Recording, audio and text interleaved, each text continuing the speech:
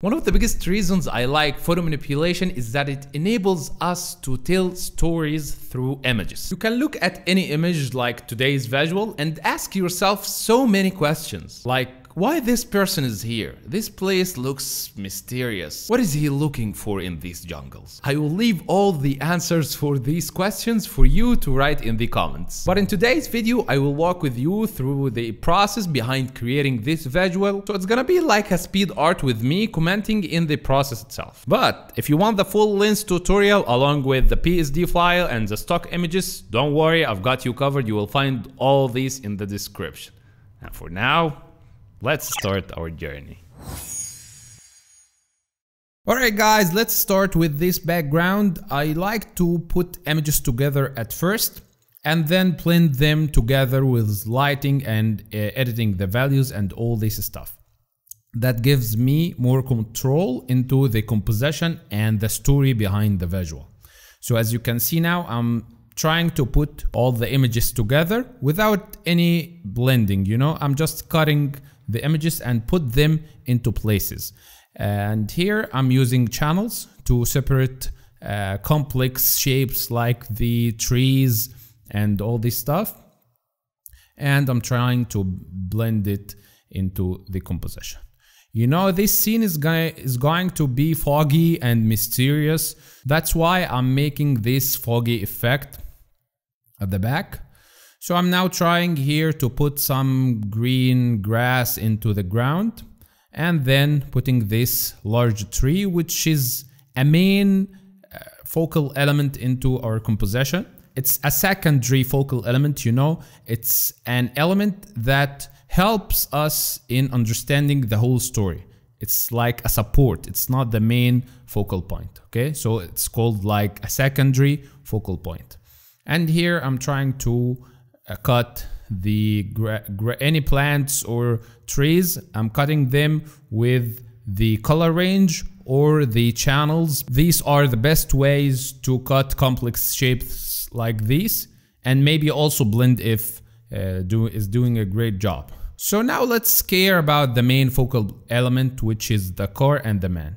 Here the car image needs a lot of retouching, a lot of editing, because the source image has a lot of sharp reflections, you know, and in images or in composites like this, where the lights are very soft, you have a lot of fog, you know, you have to have like smooth reflections. We shouldn't have these sharp reflections. So I'm now darkening the glass of the car. That will add mysteriousness into our composite, and then putting it into the scene. I've noticed that the car itself, the image, is taken with a wide angle, which made me correct its perspective because there are a lot of distortions here, and we talk in detail in this section into our full tutorial. So now I'm here trying to make sure that the composition is right and trying to blend all the images in a nice way without blending the colors and all this stuff. I'm just putting here the shadow for me, for my eye to be guided, because if I don't put any shadows, the image will look like I cannot judge it, you know, I cannot judge the composition, I cannot judge if the car needs to be a little bit higher or not, you know. So I'm trying to put these shadows for the sake of adjusting the perspective and the composition. Trying to make smooth shadows because, as I've already told you, we have a foggy scene with a lot of soft light and dark soft lights. Here the main image of this guy needs a lot of adjustment, the raw image. So I adjusted the lighting, the color cast, and then cut it from the background with the pen tool, because this is a main element or a main focal point into our design. So we need to give it a lot of attention in cutting. So I'm now trying to mask his hair with a hair brush and took it into our scene. Of course, choosing the right images is something crucial here, because if you have like a car image that is taken into the noon time, you will need a lot of work to make it work into your foggy night scene. Okay, so here I'm now masking the dog with the channels, and I'm taking care of all the details in this area and refining the edge. Okay, let's put him here, and very good. Now I'm trying to blend all the images together. So I started with correcting number one, the values, the lightness values. For this, I put 100% gray layer at the top of everything and changing its blending mode into saturation. This will remove the colors and the saturation of the image from our equation. So now we are caring about mainly the lightness values. The close elements should be dark and contrasty, and the far elements should be like foggy and not contrasty. You cannot see their details in a clear or in a nice way. So I'm now trying to adjust the values according to this theory. This is called atmospheric perspective, which is the perspective that is caused by the atmosphere effect, the dust in the air, and it should be like gradually increased. The farther you go in distance, the less contrast the elements should. That's the main theory, and I'm applying this into every element into the composite. Okay, so I'm here now trying to match the car darkness, and this needs some eyeballing, you know. It needs you to practice your eyes to see the differences in the values, you know, between 50% gray and 55% gray. You know, you have to see these differences, and for this you need to have two things: a good eye and a good monitor. Okay, so now we adjusted the values, and as you can see, we have a lot of other things to be adjusted other than the values. We need to adjust the saturation of each element, and we need to adjust the colors. Quick pause. If you are interested in creating amazing visuals like these step by step using Photoshop, you can check my full-length classes in Udemy and Skillshare. These are full-length classes explaining everything along with the PSD file and the stock images used. So don't miss the chance, and let's get back to the video. So I started with the saturation. I decreased the greens from each element, especially the plants, because it has a lot of green color, which will not be realistic in an image like this. And then I started to add the colors into the composite. I usually put the main colors of the visual depending on the sky.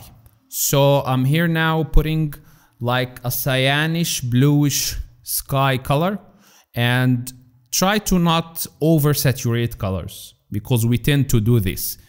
At least at the beginning. If you want to make like a very saturated, artistic visual, okay, keep it to the end, because we want to leave a space for us to expand the saturation.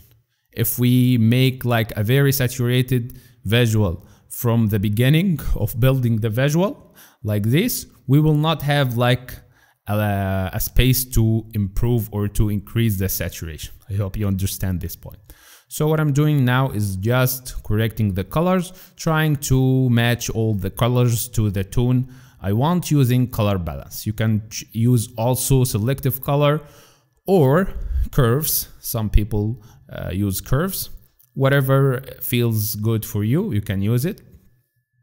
And from time to time, this is, you know, this is like an ongoing process. You do not finish something and that's it. You just keep getting back to the main subject and then edit it and start to do something else and then edit it and all this. Okay, the next step I'm trying to do now is I'm trying to draw the main light and the shadows. So I have drawn the lights of the sky, and then I'm trying to draw the shadows depending on the angle of the main source of light, which is the sky. And the shadow here, we have two shadows. We have the contact shadow or the occlusion shadow and the cast shadow. Here I'm trying to define in which planes should we put the light of the car. So this is crucial, guys. You need to understand the material upon which you are drawing the light. If you have like a very reflective material, like a metal for here, so you need to have like sharp reflections. That's why I'm trying to draw the edges with the pen tool. Okay, and here I used blend F to delete some parts. Now I'm trying to use a texture brush to draw the light into the main guy. And if you don't know how to draw light and shadow, I have a full video for this. You can check it out into the description or the eye above. I have explained this in a detailed way. Okay, very cool. Now I'm trying to put some shadows behind the man and between it and between the car. This will give the illusion that the man is very close to the car. Okay, now it's time to draw some lights of the main car, and in this time I have just erased or masked some parts of the lights of the car, and then drawn the reflected light into the grass and the plants. So here I have like painted the lights into the grass with a grass brush, because I want realistic results. I don't want like flat coloring or flat lighting. So I paint with the texture of the main material. Okay, so here I'm trying to adjust the shape, and this, as I've already told you, this needs a good eye. And then I'm trying to put this overlay to create like the glow or the light effect of the car lights. Now I'm trying to adjust the lightness values. And here is a main point of our scene. So we need here to cast the lights into this big tree, which will add some mysteriousness, you know.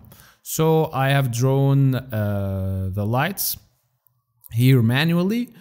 And as I've already told you, you can find a full video explaining how to draw highlights in details in the description, of course. This needs practice, guys. This is nothing else. It's just pure practice. You need to have some references and try to imitate them, and then by time your skills will increase. That's it. It doesn't have any secret, okay? So here I'm trying to draw the back lights of the car, which will add another color to our visual, you know, but it should be subtle because we don't want it to take our eyes or to take our attention from the main visual. Okay, and of course some scene like this needs some fog overlays, which will spice everything up and add mysteriousness.